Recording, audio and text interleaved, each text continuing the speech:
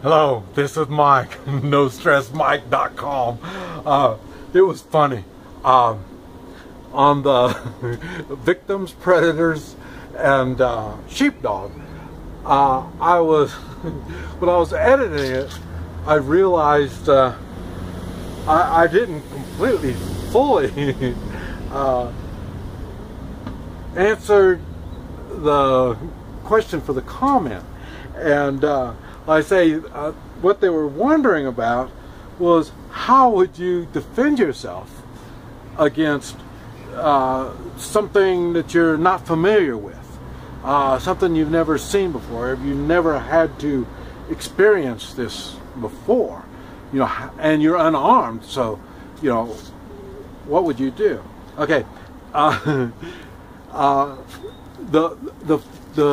physics.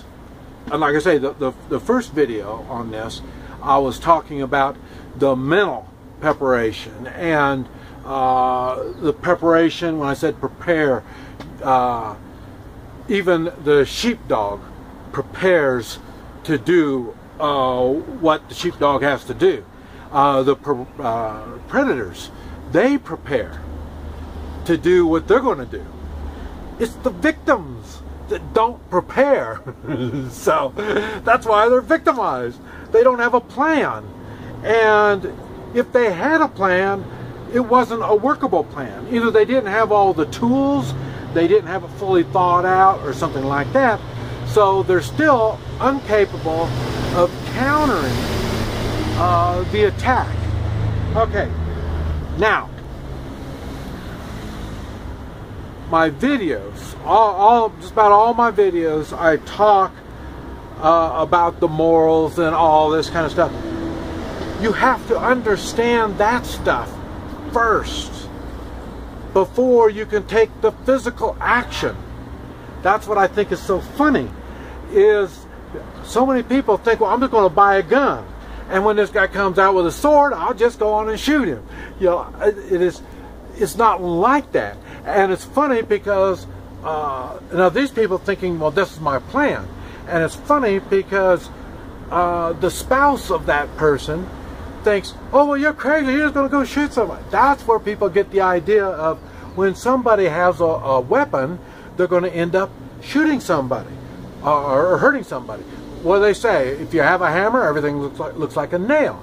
See, that's their mentality. So then that's why they are victimized all the time. They don't want to take the steps.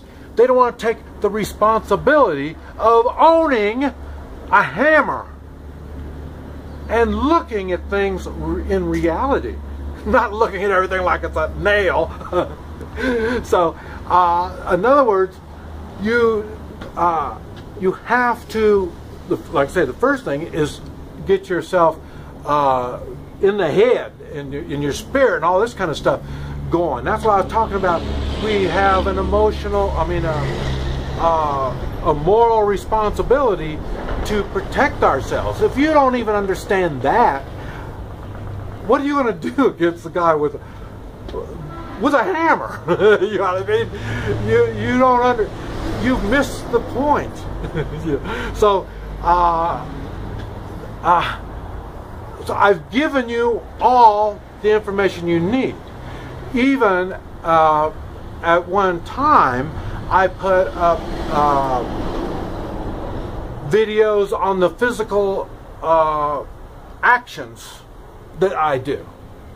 Not put up everything that I do, because like I say, I still use them. You know, I don't want people to know exactly what I do, but I've given you some ideas that you can work with.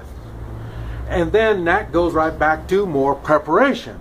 You have to go through the steps to learn how to physically take care of yourself. I've even mentioned that in some videos about taking some martial arts classes. And you can do it, you know, either take regular martial arts classes or take private classes. Go to somebody that teaches martial arts and let them know that you want to learn what you need to learn and then you tell them, I want to learn what I need to learn to go up against somebody with a knife. I need to learn what I need to learn somebody with a gun. You know what I mean? You need to tell him what it is that you want to defend yourself from, and he can help you. And for me, this is what I do. That's, you know, like I say, the two things I do. One is help people stay healthy, find out how their body works, and help them take responsibility for their own body. And the other part is I teach people how not to be victimized. And I don't do it like the martial arts teacher does. I do it through the emotional and spiritual and all that other kind of stuff. And then if you really are serious, then when you travel with me, I show you what you need to do and what to look for and all this kind of stuff, because your safety is my safety. My safety is your safety. So we have to take care of each other. So we will, and then, but I can tell you precisely what the threats we will be facing. And then you can start focusing on that. Okay, now for me personally, what I do is I work out with any kind of weapon at all. I don't care. I say I use shovels, staff,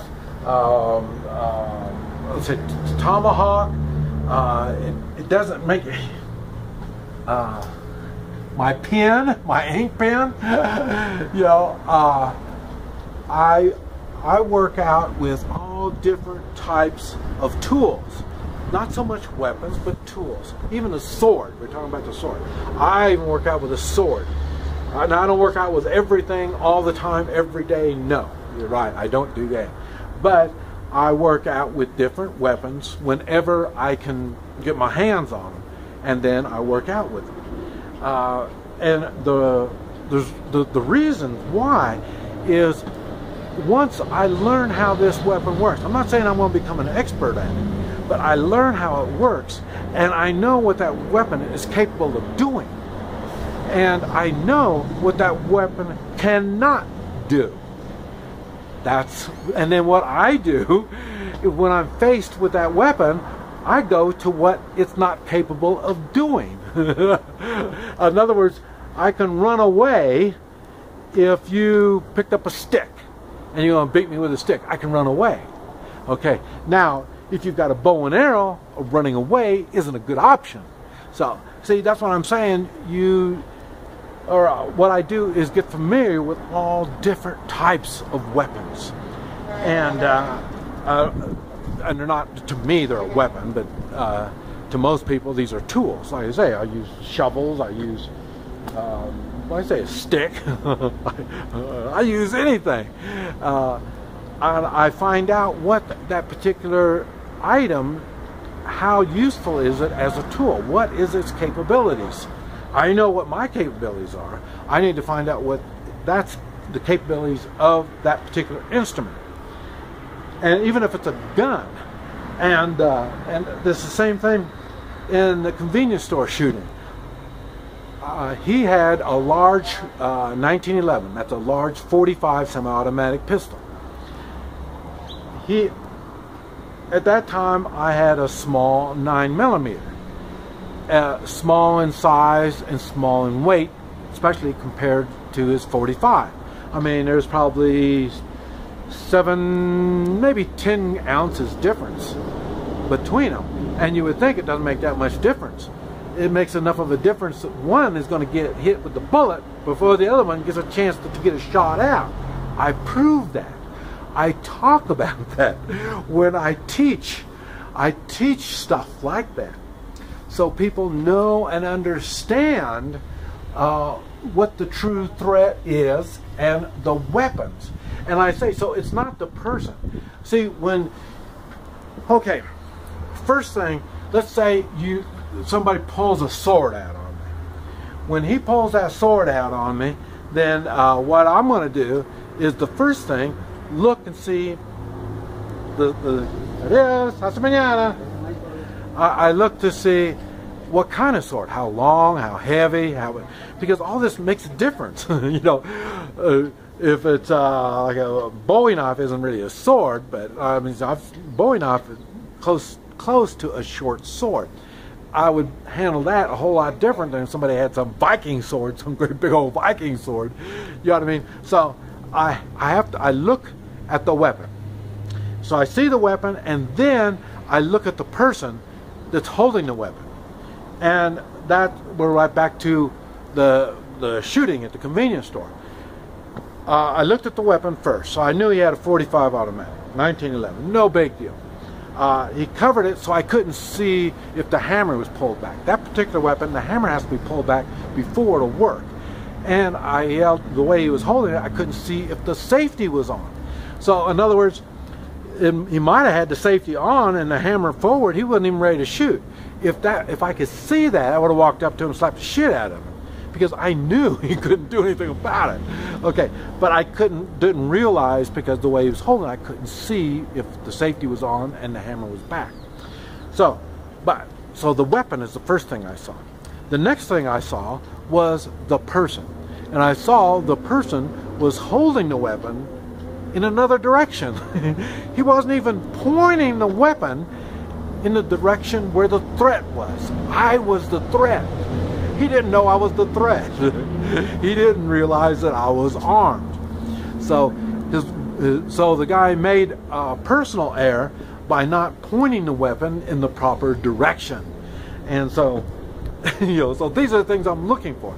But it's the same thing. If he would have pulled out a sword, first thing I would have looked at was the sword. Okay, now he's got a sword. Well, then I could have pulled my weapon, my gun out, and said, hey, drop the damn sword. I mean, no big deal. So, so that's why I look at the weapon, so I know what it is I'm going up against, then who it is I'm going up against, and then how many I'm going up against. Just like that, they only had one weapon, one gun. Even though there was two of them in the store, there was only one weapon that I could see. Now, and I was watching the second guy, watching for what? Remember, they pull the shoulder up when they draw their weapon. He didn't have a weapon in his hand, so I knew before he could pull the weapon, he had to raise his shoulder.